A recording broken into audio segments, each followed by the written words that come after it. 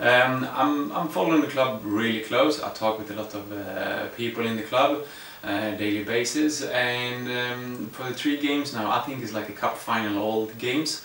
You have to take one at a time because they are massive.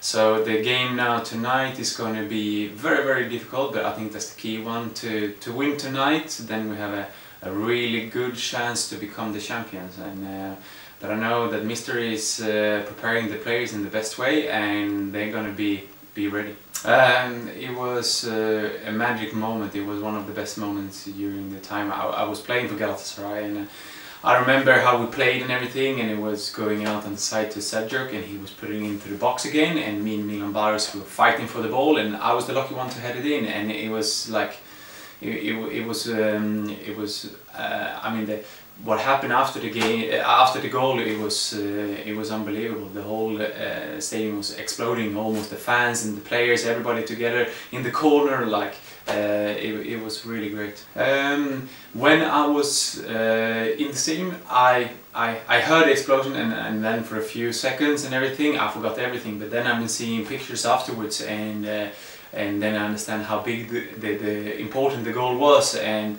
then the memories coming back more and more. So, and I've been talking with some players afterwards, and they were saying it was unbelievable. Everybody was together. It felt like we were, all the fans and everybody was in that group who was celebrating. Just stick together and fight. Take one game at a time, and for the fans, as always, they are sharing and they are giving so much extra boost to the players always, and the players, they know what to do because Mr. has been preparing them for a long time. So this is 3 really important games, but the most important, take one game at a time, and good luck for tonight and for the rest of the season. Bye!